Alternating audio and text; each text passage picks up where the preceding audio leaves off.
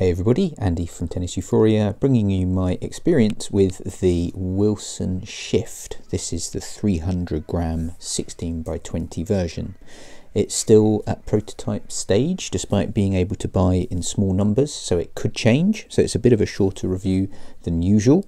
I've had mine for a couple of weeks and have played with it in some doubles, managed to record some sort of hitting for singles, and I've given feedback as per the QR code on the racket, which I think is really clever by Wilson. It may still change.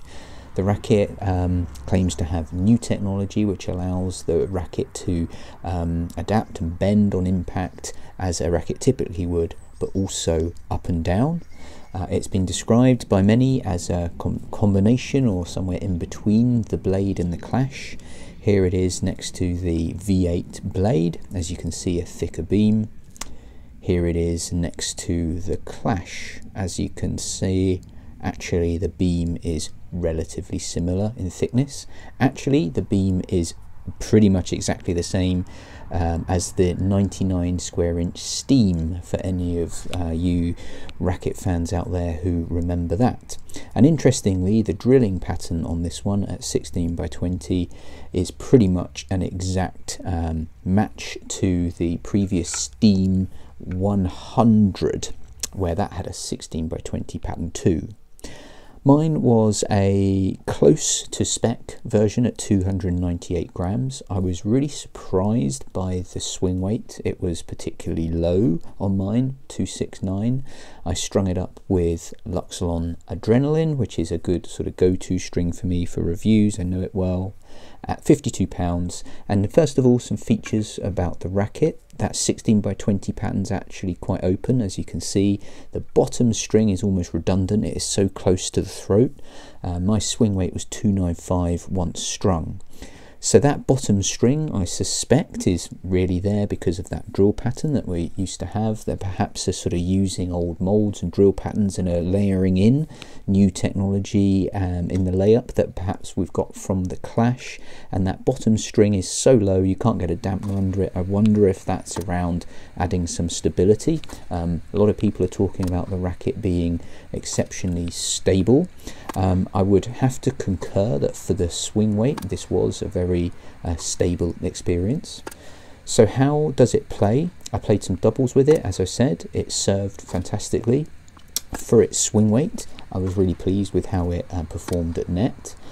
It is relatively fast through the air. It does create a lot of spin. Now that is something that the previous Steam rackets, which were very popular amongst some WTA tour players, and a lot of people still used to do as well.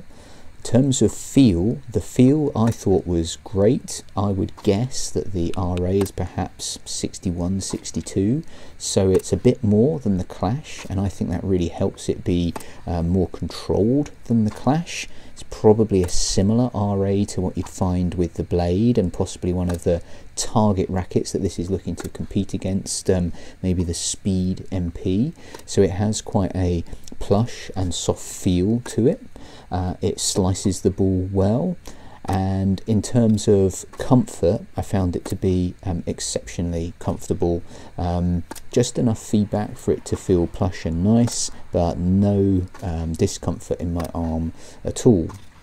So certainly it is similar in some respects at a comfort level to the clash, and I suppose it is similar in some respects to the blade in terms of it's close to the clash in comfort, it's close to the blade in control. You're naturally going to get more control from the blade, but the great thing about this racket is you can control it despite it being very comfortable, which is, I think, the issue with the clash for a lot of advanced players. So playability then, the launch angle is high and it does create relative amounts of power.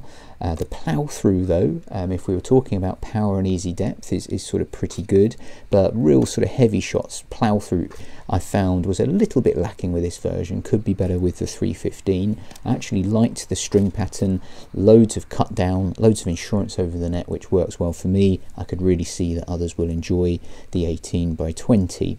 So this is a massive thumbs up for me. My feedback was largely really positive that I posted posted back to Wilson. I think I would enjoy a little bit more plough. I think that if this was at 305 grams unstrung, then I think this could be just perfect, to be honest. I thought it was excellent. I didn't really get much sort of different, sort of revolutionary sensation around the racket bending in a different way, but it was everything that I sort of hoped that the Clash 98 would be. That is how I can describe it. I always hoped that the Clash would offer that easy power, loads of comfort, but then ultimately loads of control, a racket that sort of advanced players could get behind and really sort of enjoy the comfort. And I think the Clash 98 still isn't quite there. This is, though. I thought it was really, as I say, everything that I hoped the Clash 98 would be. So where is this sitting in the market, and who should consider it? What markets is this sort of up against? What other rackets would it compare to? Well, I suppose it's hard to compare it directly with others because it has quite a unique feel. It's got obviously a unique head size, as I think I've probably demonstrated. I doubt that everything is totally new apart from everything in the layup. But I think this is sitting in between, if you were to look at headline, the Speed MP and the Extreme MP. You get Extreme MP sort of launch angle, and you get lots of spin, probably not quite as much as the Extreme MP, not quite as much power as the Extreme MP, and a similar sort of feel to the Exotic Speed MP. It's hard to compare it to Babolat rackets. You probably get a similar launch to the Pure Aero. I would imagine similar amounts of spin, but then obviously a very different feel. So I think this does sort of sit on its own. This is probably where I would describe it best, as sitting in between the Head Speed MP and the Extreme MP. I'd also compare it to the Prince Textreme Tour 310, the open pattern 16x18, but I think this is a really excellent addition to Wilson's lineup. Hope that was of interest. I'll obviously look to review in more depth when they come out proper, and I'm really keen to test the 315, so if anyone from Wilson Labs is watching, I'd love a version, please. Thanks for watching. See you in the next one.